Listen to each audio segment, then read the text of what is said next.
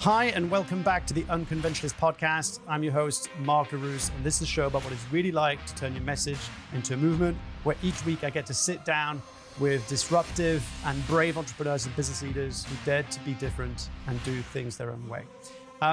You've probably heard this saying before: the way that you spend your days is the way that you spend your life. And I am so honored and excited to bring to you this conversation, which was in part for the research of the book, but also I wanted to share this conversation with you around what it takes to fundamentally be more productive and to manage our attention so that we can finally focus on things that matters in our life. It's a conversation that I've been looking forward to for a long time. One that was deeply uncomfortable to prepare for because it involved having to look at myself in the mirror. So you've probably heard of Nir Eyal in some way, shape, or form. If you haven't, you've probably heard about his best-selling books, Hooked, How to Build Habit-Performing Products, and of course, Indistractable, which is the book that has been blowing my mind since I've read it, How to Control Your Attention and Choose Your Life. Nir is an author, a speaker, a consultant, an investor, but more than that, he's a human, and we have a few things in common that I look forward to share with you in the next few seconds. But first and foremost, a warm welcome, Nir, to the show. Thank you so much. Great to be here with you. Yeah, thank you. So as I was going through the research, looking a bit behind before we talked, we have a few things in common. Both our wives are called Julie. We're both dyslexic, which I heard. Both struggle to write and read out loud. Both completely unexpected to end up writing a book. The only fundamental difference I really found is that my first book sold maybe a few hundred copies. Yours sold like millions. So that is in essence as far as it goes. Oh, and we also grew up in a household that spoke a different language than the school we went to, which I thought was something interesting. So yeah, first and foremost, yeah, thanks for coming on the show. I've got a lot of questions. We're not married to the same Julie, are we? No. Okay. I just want to make sure. I don't think so.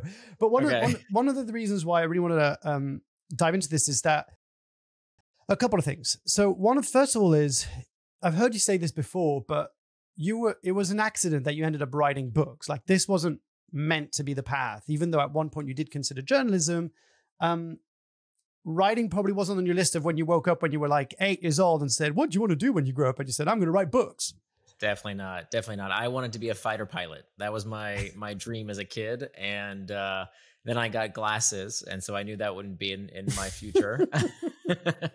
I didn't get a private pilot's license, but I never went into the Air Force. Okay. But this would probably be, being an author would probably be the thing that I would be least likely to think I would end up doing. I got straight C's and D's in English as an 8-year-old.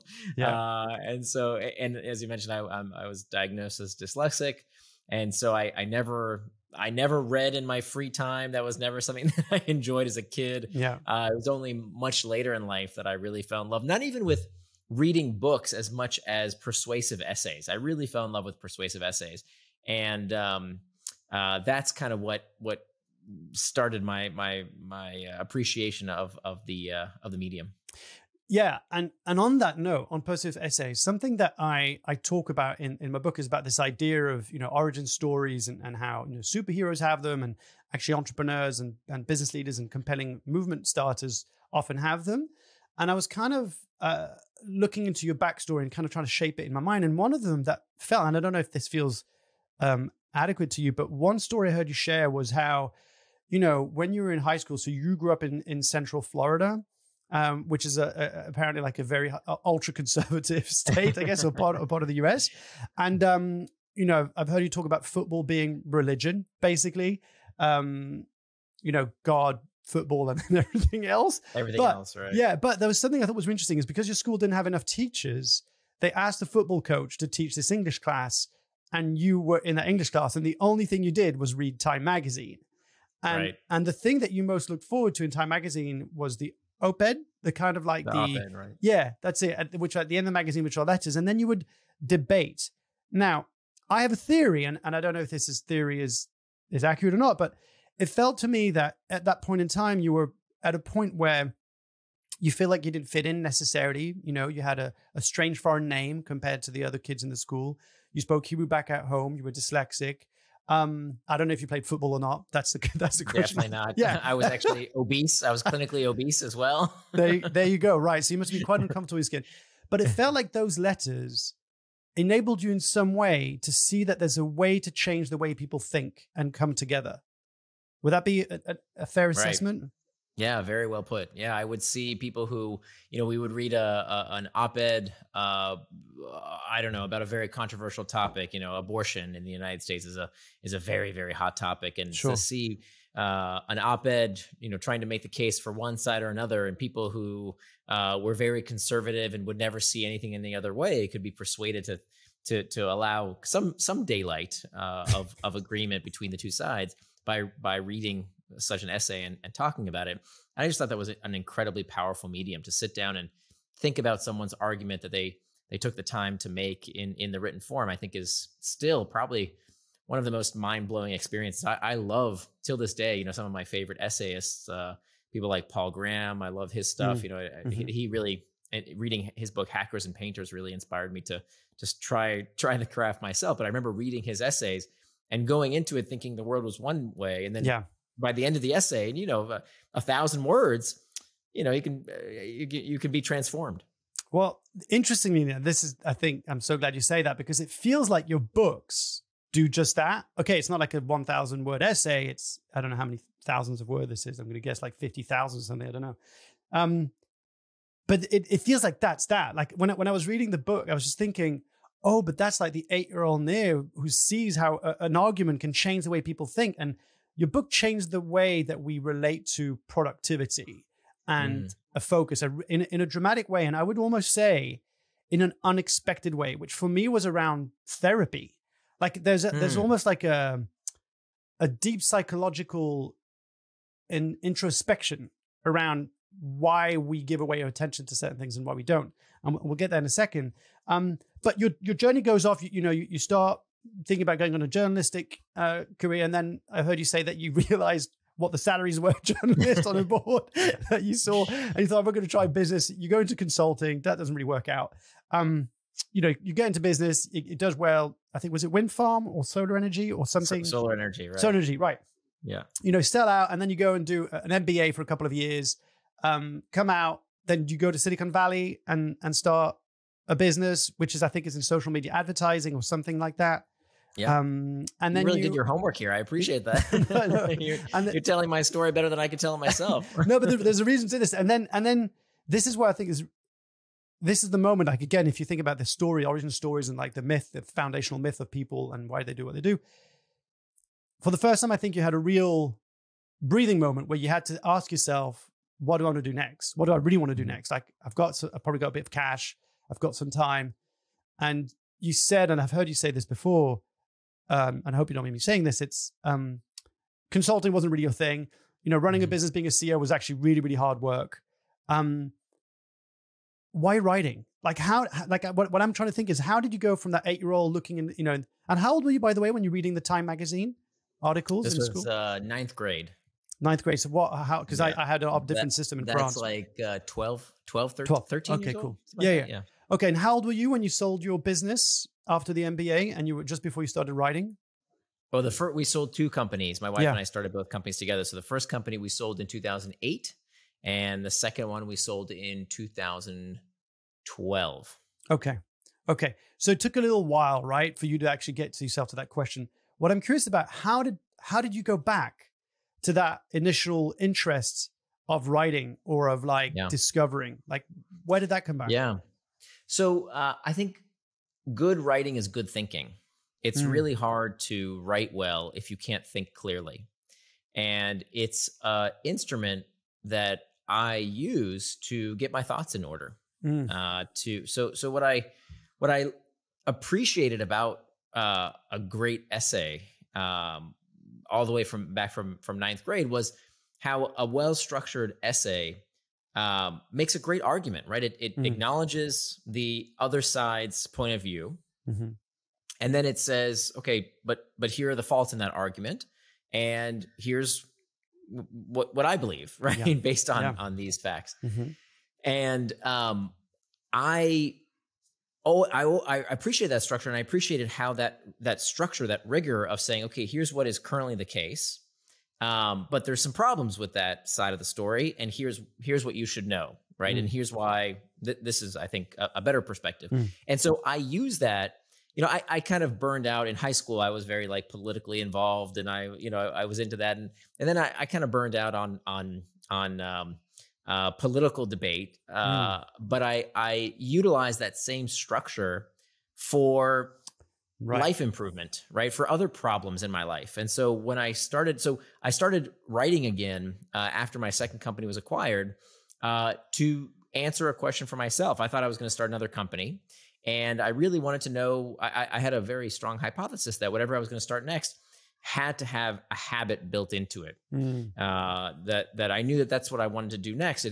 Just looking at the writing on the wall, this was 2012, and the iPhone was only 4 years old. And I had a strong belief that the companies of the future would build habits, just because we could see that the screen was shrinking. So as we went from desktop to laptop to mobile devices to wearable devices like the Apple Watch, the screen kept getting smaller and smaller. Today we have Amazon Alexa, the screen disappeared altogether with the interface.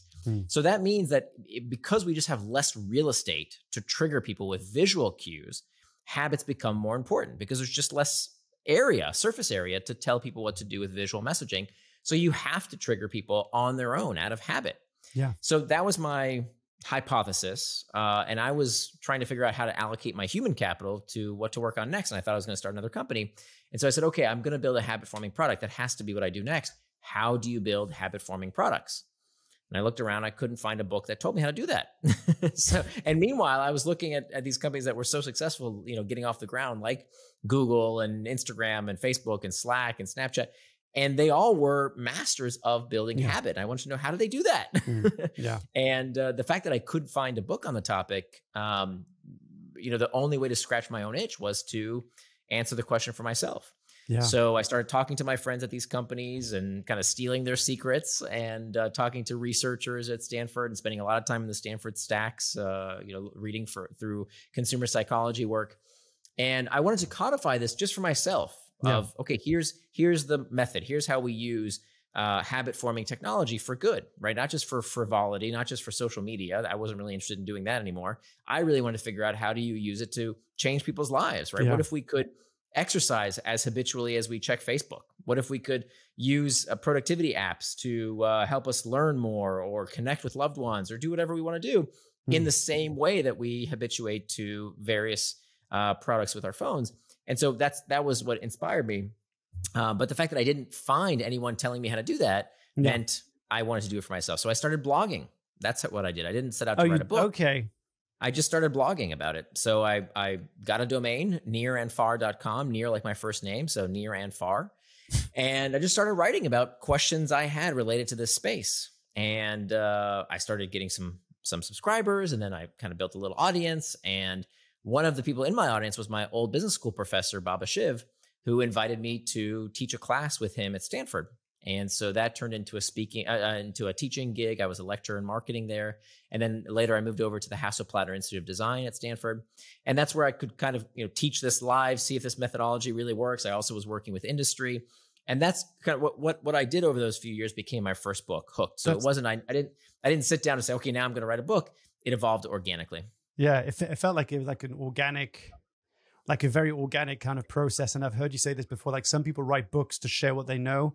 You write books to like explore this question or this topic and so that you learn a bit more. Yeah. And many times, it's fits and starts, right? That many times I'll say, oh, you know what? I really need to answer this question. That would make for a great book. Yeah. And then I do a little bit of research and I read a book on the topic and I say, well, no need to write that book. Somebody else has already written a great book on the topic. So I don't need to do that. I would say 9 out of 10 ideas become that. So that's a really interesting segue into a part of the element of the book that I'm trying to tackle myself, which is this idea of what has been coined as imposter syndrome in a kind of broad way. And I've interviewed Dr. Valerie Young, who wrote a great book about it. But it's this notion that who am I to talk about this, right? Like there are different ways that you could apply imposter syndrome to creators, authors, entrepreneurs. And one of them is this idea of like, a bit like you said, you read all these books and you think, why bother? Why should I write about what makes you know the difference between the voice that's telling you they're better than you, you're not good enough, like, what have you got more to add, with the, actually, I may have a different spin on this. Do you tell, like, I'm just wondering, how do you work with that healthy balance of identifying the voice that is trying to be creative versus the voice that is trying to be more reactive? Does that make sense? Sure. So two things. One, okay, so I remember when I was in college, I took a class on jazz appreciation. Yeah. And I didn't know anything about jazz. I never had listened to jazz my entire life. But it's, it was a hole in my cultural knowledge. And so I wanted to fill that hole by knowing my something dad's about a jazz player. That's why I'm smiling. Oh, okay. Yeah, so you're way ahead of the game. But I literally I could not have named a musician in that genre. And I took a wonderful class. The teacher was incredible. And one of the lessons that stuck with me was that jazz could have only begun in America, because jazz was the melding of African elements of music that the slaves brought with them and European instruments. And so it was only that amalgamation of those two cultural contexts creating something new and unique. And so whenever I write, I get that imposter syndrome and think, well, is this really unique? I always think, well, it's jazz, right? It's blending maybe what's already known, but with my personal experience, with my background. And so that kind of helps me get through that imposter syndrome of knowing, like, hey, I'm playing jazz here. I like that. Maybe I'm playing on the same instruments, but I'm playing it with a different history. And the second thing is, that being said, the other side of the story is also, you don't want to regurgitate stuff that's already been said. So a lot of books, especially in my genre around business books and self-help, they really are regurgitation of, if I hear about the marshmallow study one more time, I'm going to scream, right? How many times do we hear the same stuff again and again and again?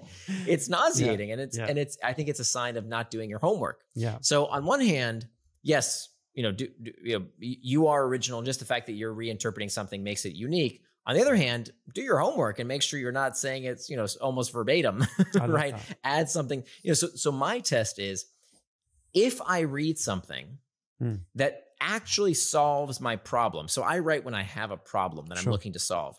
And 99% of my problems I figure out because somebody else also had that problem and they wrote a book about it. Yeah. And so when I read someone else's work and I apply it and it works, well, then I don't write the book. But if I read it and it doesn't work, now I got something. Yeah. And that's what happened with Indistractable. So with Hooked, I didn't find a book on the topic. There was literally no book about how to build habit-forming products. With Indistractable, there were lots of books about distraction. Yeah. And I read everyone I could get my hands on. There's a lot of work, a lot of work. And I'll tell you that the techniques that I found in this book, these other books, did not work. The general advice was, distraction is caused by technology. Yeah.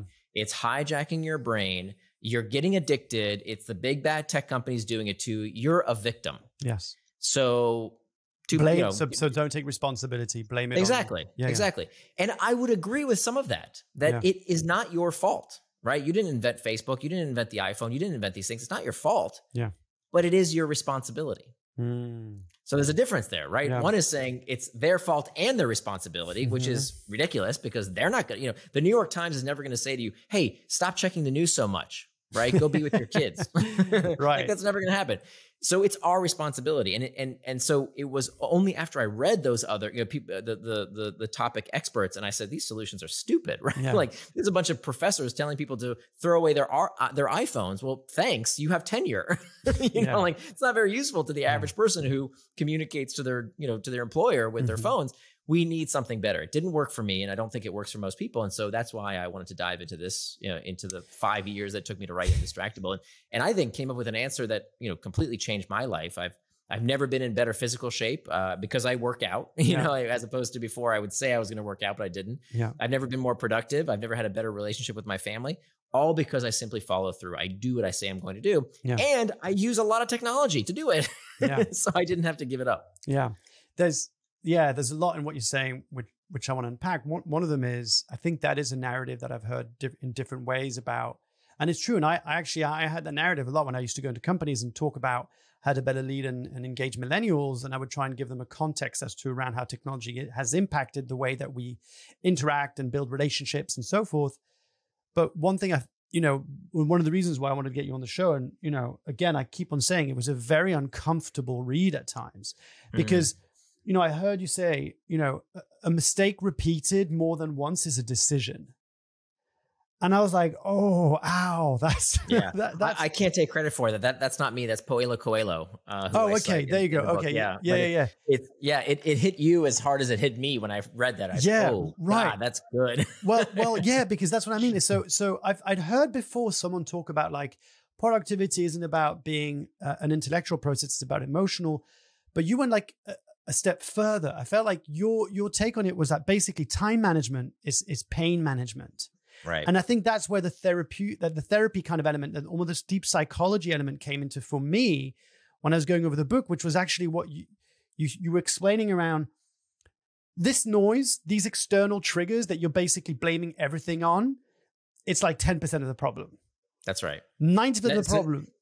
Yeah. Right. And that's not a made up number. That is an actual number that we know from studies that studies find that 90% of the time that people check their phones, they check them because of internal triggers, not external triggers. External triggers, just to fill everyone in, these are the pings, the dings, the rings, anything in your outside environment that prompts you to action. It does cause distractions about 10% of the time. But the other 90% is what's going on inside of you. Right. And this is why the conventional advice around, it's Facebook's fault, stop using your iPhone, it's technology addicting you, is dumb. Because we've always struggled with distraction, and we always will struggle with distraction. Plato, the Greek philosopher, was talking about distraction 2,500 years ago. Yeah. Because most distraction begins from within. Yeah. It's our desire to escape discomfort, these internal triggers, boredom, loneliness, fatigue, uncertainty, stress, anxiety. This is why we look for escape, whether it's too much news, too much booze, too much football, too much Facebook. We're going to look for distraction if we don't know how to deal with those internal triggers. Yeah. You said, the only way to handle distraction is to learn how to handle pain. That's right. Time management is pain management. Yeah. And it this, so I don't know if do you mind sharing the story of the metaphor or the analogy of the cue table, what do you call it? The billiard, pool table, about the proxy versus, because that is still like every time I talk about your book, and I've recommended it to like everyone I can grab their ears, but I'll say, like, I use this story of like, this is what blew my mind, like the core versus proxy triggers. Would you mind just sharing that? Because I think people would really benefit from that. Absolutely. So, it's the best way to understand what's the real cause of the problem is to look for the root cause rather than what we call the proximal cause. So a good metaphor for this is if you think about, the game of pool, you can substitute any game where a club hits a ball, right? But tennis or golf or whatever you want. Take pool, for example. So if I asked you, what makes the ball move, right? Why does the ball go towards the pocket on the pool table? You'll say, well, it's the cue, right? The cue hits the stick, hits the ball, and the ball goes towards the pocket. But let's say we removed the stick. Would the ball still go into the pocket? Well, it depends. It depends on whether the person reaches for another stick or picks the ball up and puts it in the pocket, right? Yeah. The root cause of why the ball goes in the pocket is not the stick. Yeah. That's the proximal cause. That's the tool. The root cause is the player, the motivation of the player to put the ball where he wants it to go. So when we blame technology for our distraction or whatever, by the way, every generation says, oh, the world is more distracting than ever, right? My generation, oh, the television, you're couch potatoes, you're all, that's distracting. And before them, it was rock and roll music and the radio, the bicycle, literally all these technologies people blame for melting their brains and addicting them, like literally verbatim to what people complain about today around technology. And of course, every time we blame the proximal cause, we never blame the root cause. The root cause is us. It's us. Now, again, that doesn't mean it's your fault, but it does mean it's your responsibility. So if we play the victim and we say, these wonderful things that we get to use, they're addicting us. Please, government, fix it. Please, companies, fix it. If you hold your breath, you're going to suffocate. So I'm not saying that there isn't room for legislation. I'm not saying that I'm glad that people are, raising awareness about the fact that, we are paying a price when our attention is diverted. But I think the conclusion is wrong. The conclusion that most people in this field will tell you, not the academics, but the lay people will tell you it's technology's fault. Stop using technology. And I say, maybe, but what can you do about it today? Yeah.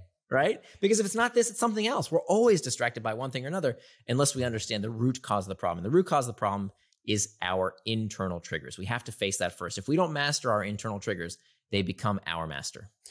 Love that. And let's get like a granular example. So I've applied what I've kind of read in your book in different settings, right? One of them, for example, is I kept on having this habit forming, bad habit forming, of life. But it was, I would at night, every single time when we'd connect with Julie and we'd have a tea or we'd watch a movie, whatever it was, I'd go and snack. I'd go and grab like this mountain of biscuits or chocolates or whatever, right? And as I was exploring your book and your concept, I was thinking, okay, if the biscuit and tell me, correct me if I'm wrong, by the way, but if the chocolate and the biscuit is the external trigger point or whatever it is, then what's the internal? What is it that I'm actually trying to run away from? Because I think that's like a big question that kept on coming back to is, what am I avoiding? What's the pain that I don't want to be with? So is it that I'm stressed because I'm in the middle of writing my book? Is it because I'm anxious about something? Is it because I don't feel secure about whatever it is?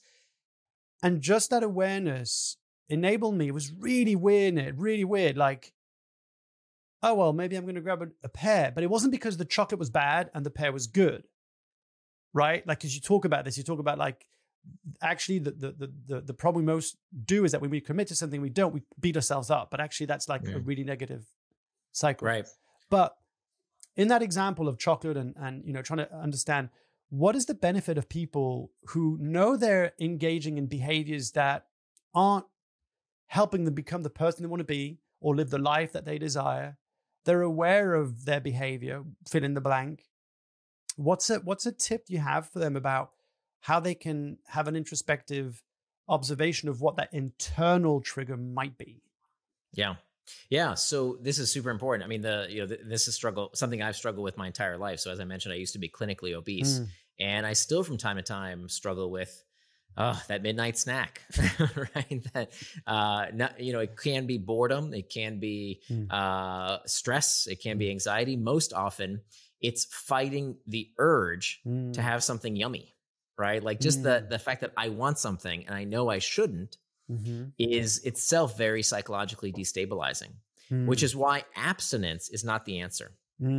That this is, a lot of what I do, by the way, is turning over apple carts. I mean, that's we all know the argument of just say no. Yeah. Well, just say no doesn't work, right? We saw how well the Just Say No campaign worked for the drug war. It doesn't work. Yeah. Why doesn't it work?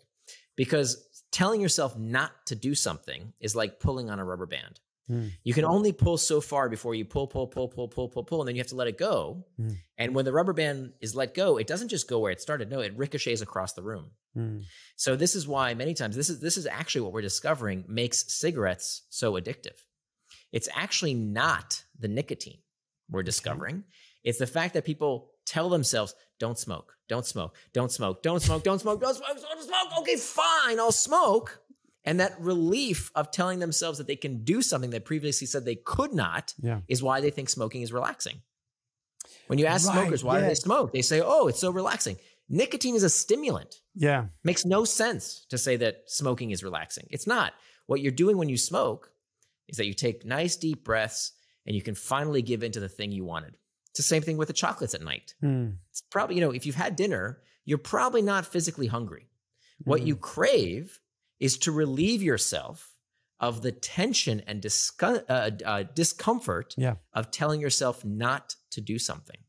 There was something, and I've got it in my notes somewhere, I can't seem to get it, but it's, you said this thing that was so like, something like, I'm going to paraphrase this, so please correct me. It's something like, we engage in these habits to relieve a pain we know or are familiar with, because the actual feeling we get from, and I think that's what you kind of pointing to, is one of the reasons why we engage in this habit in the first place. Right. And that's why we go down this vicious cycle of telling ourselves not to do something. We finally give in and do it. And we are essentially reinforcing the very behavior we're trying to not do. Yeah. Which is why abstinence tends not to work. Now, in some circumstances, abstinence is a good idea, right? If you can remove like, for example, drug addiction, when people get new friends, so they don't have to see those external triggers that prompted them to do drugs, that can be a healthy step. Yeah. But when it comes to things you cannot escape, okay, food, you got to eat, right? Yeah. Technology, you can't escape technology. So telling people to abstain is not very good advice. Okay. So what do you do instead? Yeah.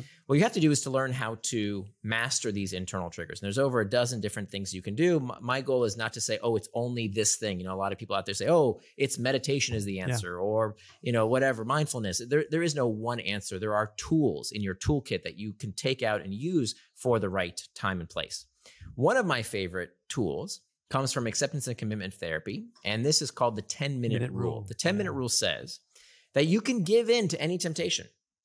You want those chocolates at night? You can have them. You want to smoke the cigarette? Fine. You want to check email when you should be working on that big project instead? No problem. You're not going to tell yourself no. You're going to tell yourself not yet. Okay, not no, not yet. So what you do is you take out a timer, right? I'll take out my phone. I'll say set a timer for 10 minutes. I'll put my phone down. And now I can give into that distraction in 10 minutes. And so all I have to do, there's a fork in the road. Either I can get back to the task at hand, whatever it is I said I was going to do with my time, or I can do what's called surf the urge. And I show you exactly how to do this. A few more steps that you need to know. But essentially what you're doing is you're stopping and you're bringing awareness to what is that uncomfortable state you're feeling. And you're just sitting with it for a few minutes. And what we don't realize in the moment is that these emotions are like waves, right? The urge, the itch, the sensation, the craving crests and then subsides.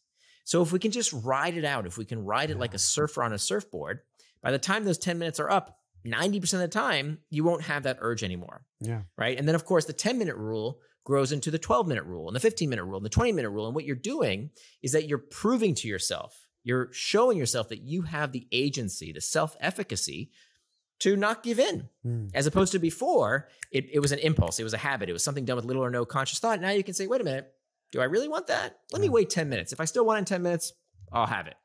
And so what you're doing is building that agency over time. And again, this is just one of many techniques. No, I love it. And I think one of the things that I took away as well from your book and hearing you talk about this topic is the importance of self-compassion, which again, that's why I think it's a really interesting take on the topic, because you bring in a lot of, not to say Eastern philosophies, but just more compassionate approach to kind of productivity and focus and time management and attention seeking.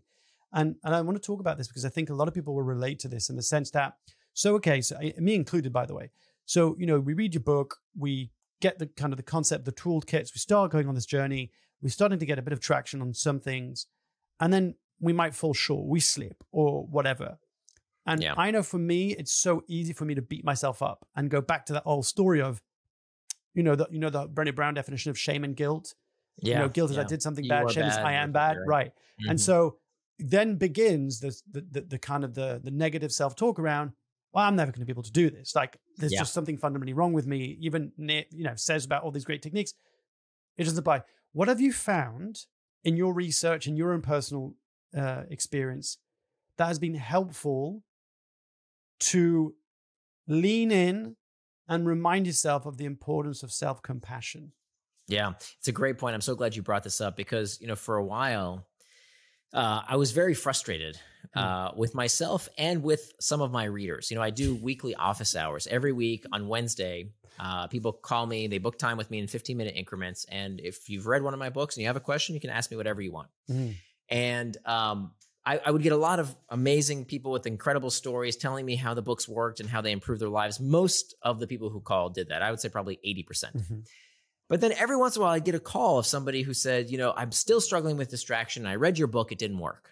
And I would get really frustrated with this. And okay, well, tell me what you did. Did you use the techniques I talk about? Did you master your internal triggers? Did you make time for traction? Did you hack back external triggers? Did you prevent distraction with packs? Right? What did you do from the book?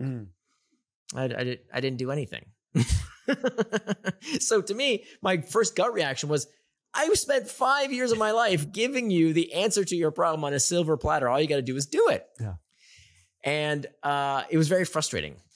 But what I found over time is that the people who implemented the techniques in the book and changed their lives and really became high performers and really, live their life now with integrity. They really do as they say they're going to do. They are indistractable. It's not that those people failed more.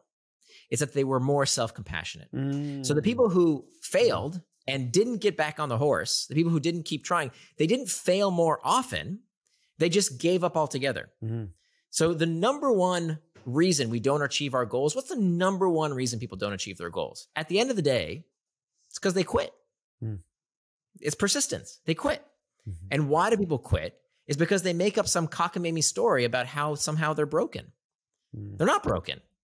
They just didn't give themselves the self-compassion to allow themselves to persist because they think there's something fundamentally wrong with them. And to be imperfect. There's also So the people who persist, they realize that failure is part of the process. I still get distracted from time to time, right? And I came up with the word indistractable. Well, how does that work? Well, when you make up a term, you get to define it any way you want. So being indistractable doesn't mean you never get distracted. Being indistractable means you strive to do what you say you're going to do. So an indistractable person knows why they got distracted and they do something about it. A distractible person keeps getting distracted by the same thing again and again and again, and they do nothing about it. So they've chosen to be distractible, just like that Paulo Coelho quote, a mistake repeated more than once is a decision. So if it's the same things again and again and again, how many times are we going to complain about Facebook? How many times are we going to complain about these distractions before we do something about it?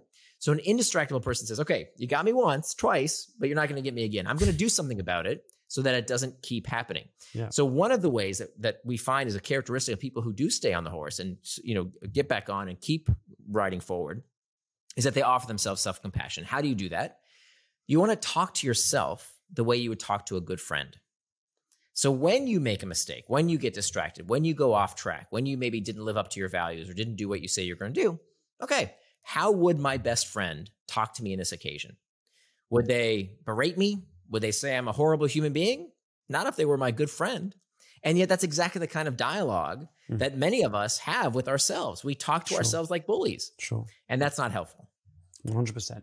And there's a line or a sentence I heard you say, which I've used and I thought was really helpful is, and I'm going to paraphrase it again, so you have to apologize. No problem. I sometimes mix things up, but something like remind ourselves that this is part of the journey of growing, or this is part of the journey of learning, getting better. Yeah, that's right. That the struggle, many part of my beef right now with the habits, kind of the zeitgeist. I think we're in this like peak habits period. Everybody wants to make everything into a habit, right? How many books about habits are there right now, including mine?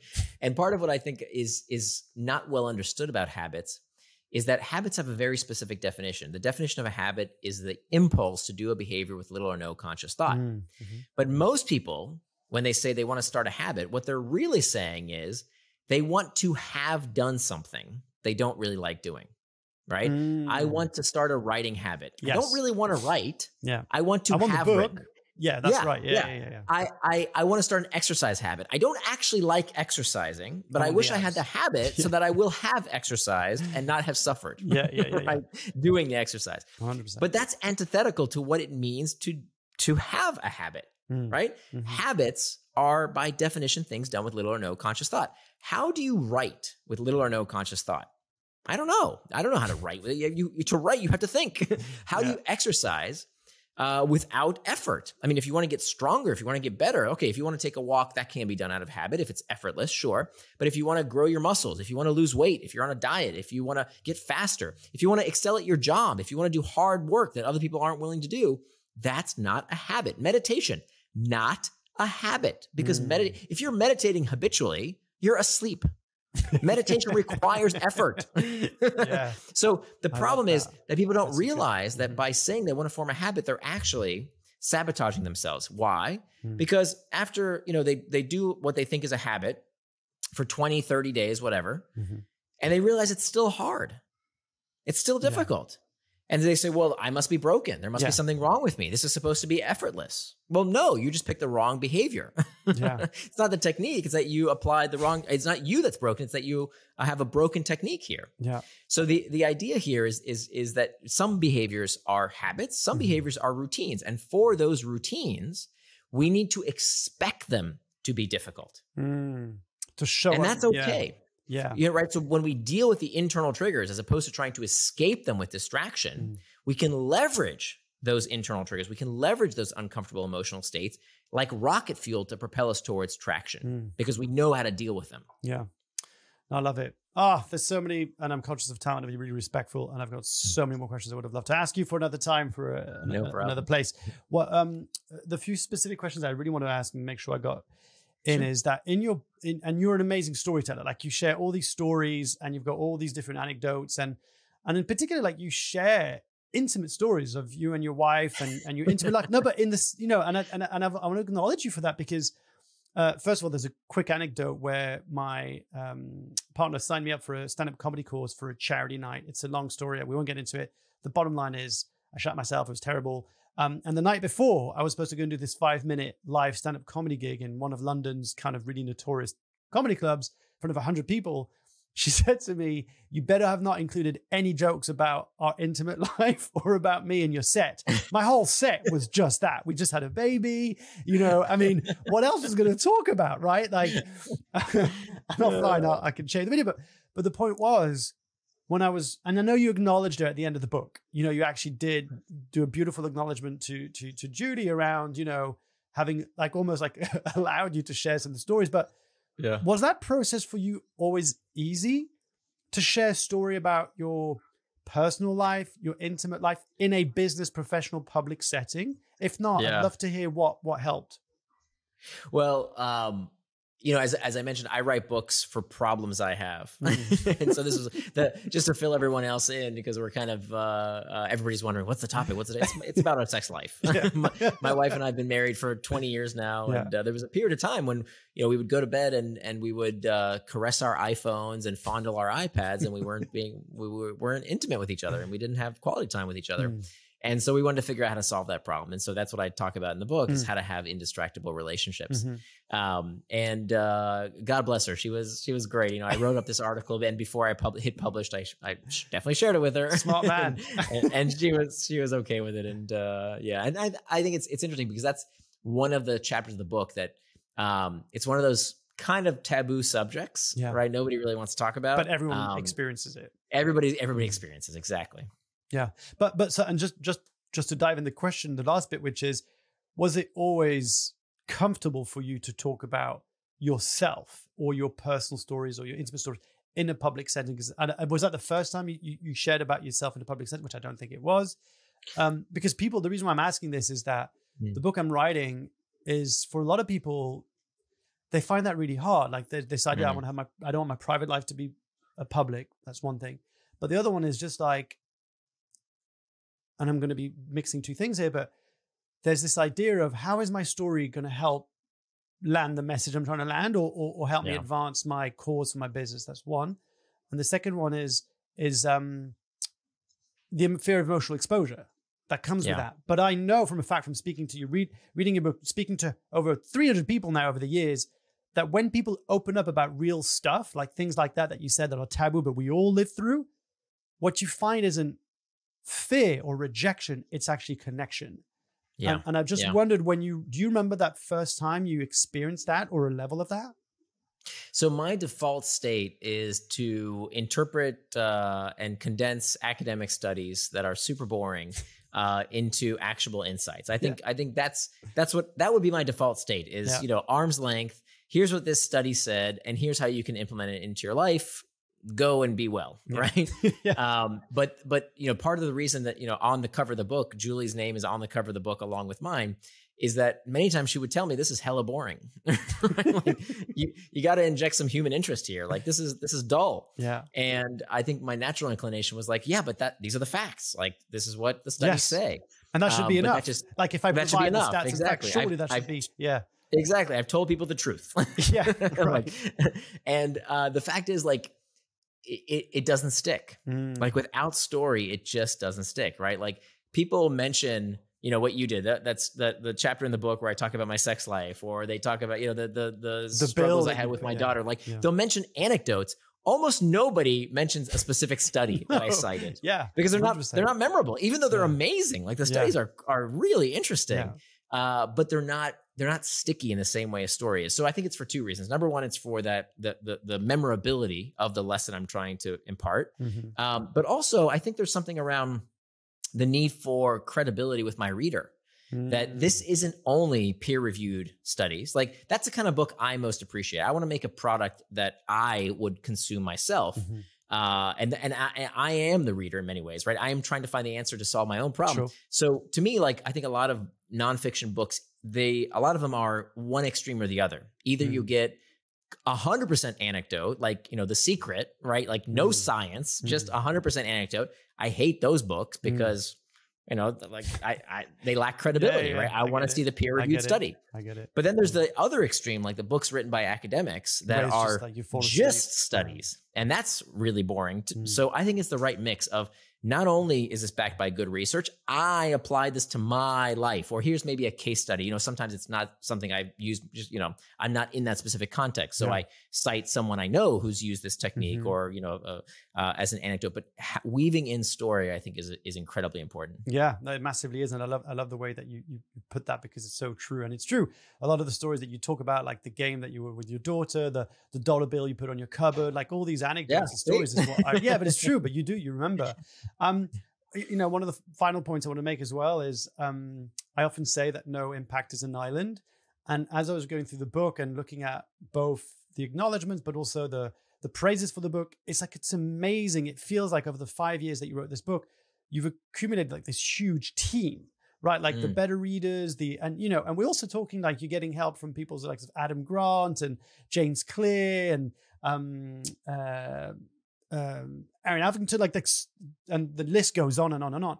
How would you recommend anybody who's thinking about putting a book out there or getting a project out there? How important is it to kind of get that community, making it almost like a shared experience, as opposed to kind of what I've stupidly done, stuck into my, time boxed my life and just kind of stayed in my den and just write the book for like 3 months nonstop. I'd love to hear your thoughts on that. Yeah. Well, the best thing I did in the entire book writing process was involve my readers. So with both books, I had what I called a contributor program. And I never saw anyone else do this. I just thought it was the right thing to do. I had a blog subscriber list of about 5,000 people when I was finished with the first draft of Hooked. And I sent out an email and said, hey, I just finished writing my first draft of this thing. Would anybody like to read it and give me some pointers before I send it, before I publish it? I self-published Hooked. And so before I self-publish it, like, anybody want to read it? And out of those 5,000 readers, I had like 500 that said, yeah, I'd love to read it. Well, I didn't expect 500 readers. So I had to like take the Word doc and put it into a Google Doc and then like have 5 Google Docs because it only had a limit of 100 people at a time.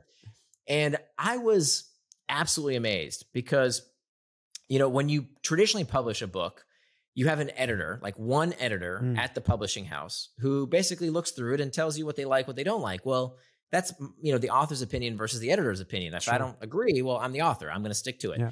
But when you have 30 people all saying, hey, this part doesn't make any sense, or this research is not very good, or you need to rewrite this, well, then you can't argue anymore. Right. So the book got 100% better. Because I invited people to help me edit the book. Now, the bargain was, if you help me edit the book, I will put your name in the back. So there's about 4 pages of names at the very back of the book. I thought that was so cool. And it was the least I could do. I was so thankful that these folks put in the time and effort to do it. Yeah. So there's, page after page. I think it's only like 4 pages, but of people who helped contribute to the book. The interesting part was that when the book was actually published, guess who were the most fervent advocates for the book? Of course. Right? Early the folks who helped work on it. 100%. So with my second book, I did the same thing with the second book, and it worked just as well. It was incredibly, incredibly helpful to get their feedback. And that, I just want to acknowledge you for that, because I think it also takes a credible humility and courage to put your work out there knowing that it's not finished and perfect for the world to see and comment. Because someone who's just gone through the process, it can feel incredibly daunting.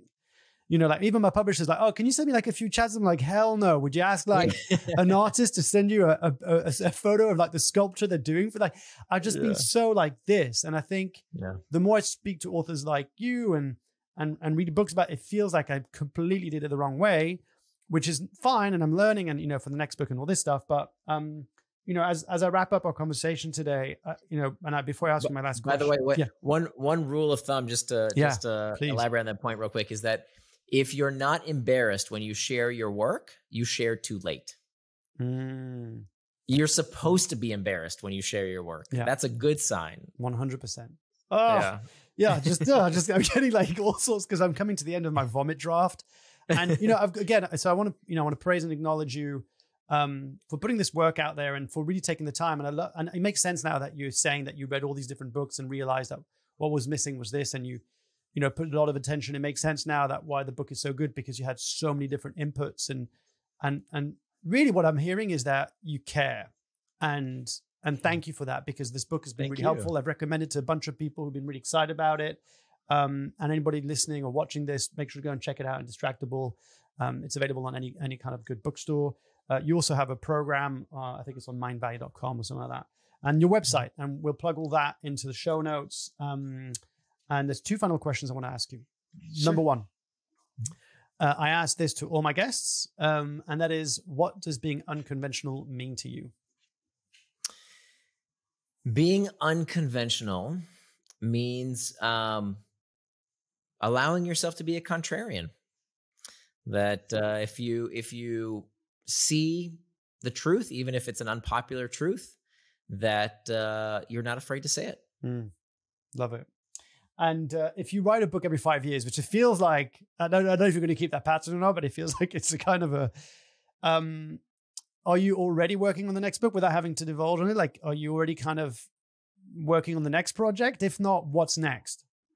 Not quite. I still feel like I have a lot to do in terms of helping the world become indistractable. Yeah. So thank you for helping us spread the message.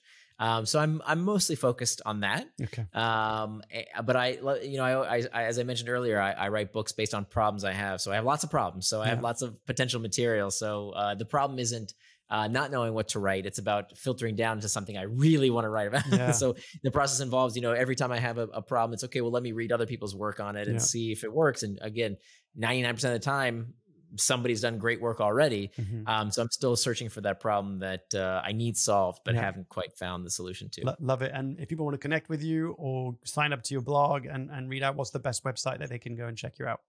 Yeah. So if they go to nirandfar.com, that's my blog. And if they go to indistractable.com, there's actually a complimentary 80-page workbook there. Mm-hmm. And that's at Indistractable, spelled I-N, the word distract, A-B-L-E. So indistractable.com. Amazing. Nir, thank you so much for your time. It's been a pleasure and an honor. And I very much look forward to sharing this conversation with the world. And please let me know if there's anything I can do to help you on your journey too. I appreciate it so much. Thank you. And good luck with your book. Likewise, happy to help. Yeah, thanks. There you have it, folks. I hope you enjoyed my conversation as much as I did. I'm really grateful that Nir took the time out of his highly committed schedule to not being distracted on things that matter. So I don't take it for granted. But it's a really valuable and interesting conversation that needs to happen around demystifying the process of productivity and attention and focus, and that actually there is an emotional element to it, and managing pain isn't that easy. So if you'd like to get help and support and find out more about it, make sure to go to indistractable.com and buy a copy of the book and support Nir's work. I hope you'll enjoy it as much as I did, for sure. And I'm excited to share these conversations with you, these behind the scenes conversations as I research and grow this crazy project of mine of a book. But I really appreciate all the comments and feedback and support. If you'd like to join the community of people helping shape the book, it's www.markleruste.com/newsletter.